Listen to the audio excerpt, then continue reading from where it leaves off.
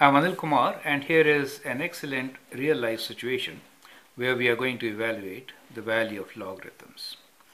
Kepler's relation log of d equals to 3 over 2 log of k minus 0.7.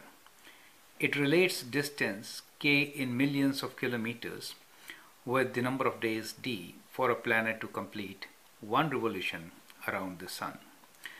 Determine approximate distance of Earth from sun.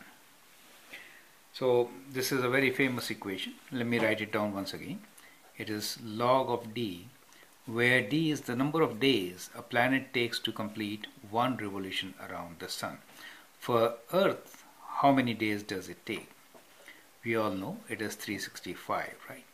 Knowing these number of days, we can actually calculate the distance of Earth from sun. So that's the beauty of this equation, right? Now, since we know that d equals to 365, we can substitute d as 365 in this equation and then calculate the distance of Earth from sun. So let's do it.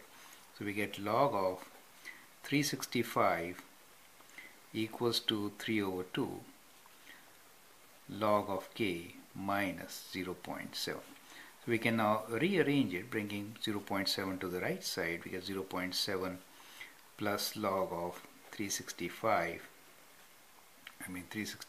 equals to 3 over 2 log of k, and then we can multiply this by 2 over 3. So we get 2 over 3 times 0.7 plus log of 365 equals to log of k, right? So let's use the calculator to find the answer. So we get log of 365. Log of 365 is always base 10 if nothing else is mentioned, right?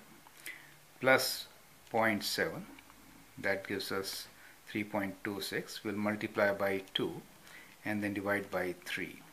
So that gives us 2.17486. 2.17486 is equals to log of k. Now, how are you going to find the value of k from this value? So we know log of k is equals to 2.17486. Now, from here, how can you find k? That is the next question. This is to the base 10. We can write it in exponential form, right? So we get k equals to 10 to the power of 2.17486. Remember, this is how many kilometers? Millions of kilometers, okay? So we already have 2.17486 in our calculator.